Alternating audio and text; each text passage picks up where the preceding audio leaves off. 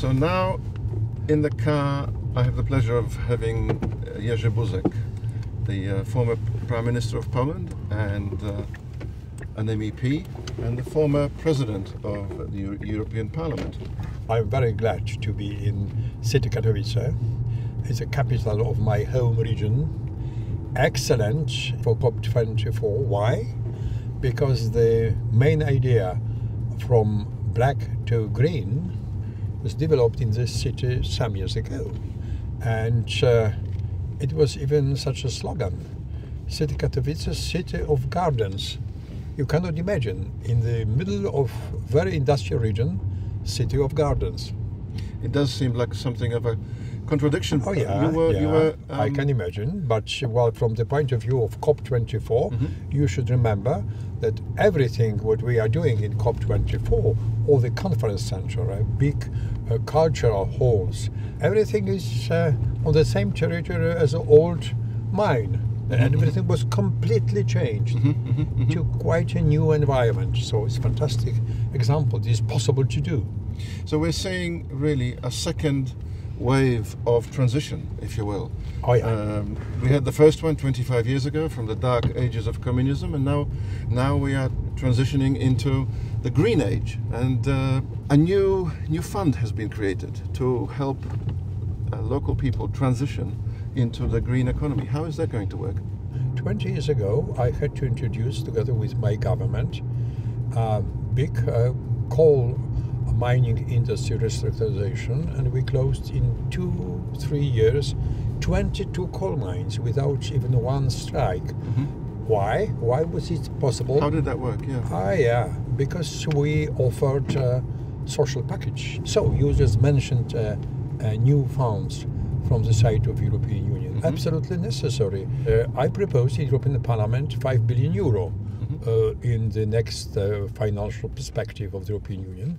5 billion euro is of course not enough for coal regions in Europe, but it's an excellent sign to our citizens that we are with them, not against them, and you would like to help them in such a heavy time and difficult time of transition. What are the building blocks to turn it from a black economy into a green economy? Coal, especially in global scale, will do not disappear overnight. It takes time. From the Polish perspective, it's absolutely necessary to go out from coal.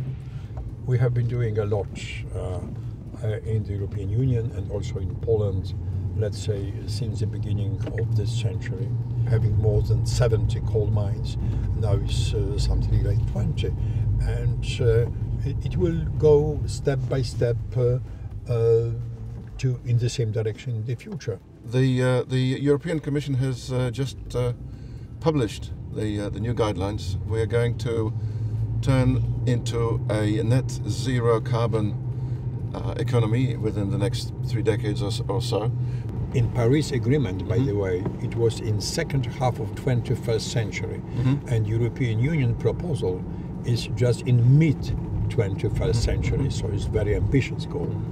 If we want to achieve it, first issue is energy efficiency, as energy is the most important in the case of climate change. And we should have much higher use of renewables and end-use efficiency. So heating, cooling, we should go in this direction.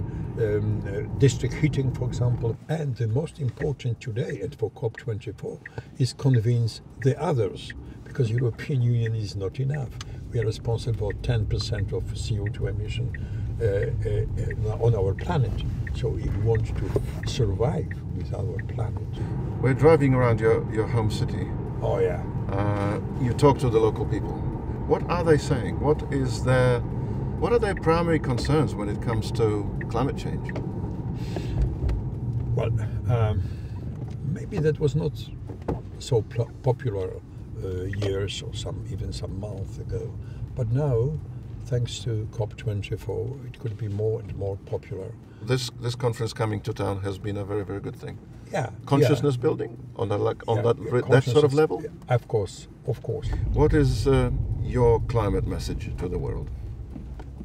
The most important to have a global agreement, and we cannot survive with our planet for the long-term perspective if we do not agree on the Katowice package.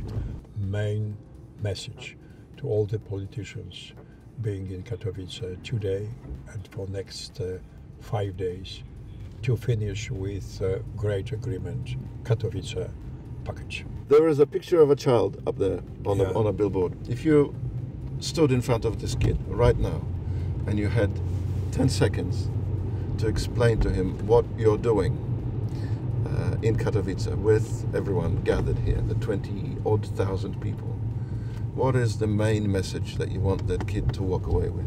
To take care of all the greens around, to change our habits, not to use energy, water, everything what is around in such a way like it was some years ago. A lot of important issues which could be explained to children. Very well. Jerzy Buzek, it's been a real pleasure. Thank you very much. Thank you. Thanks a lot.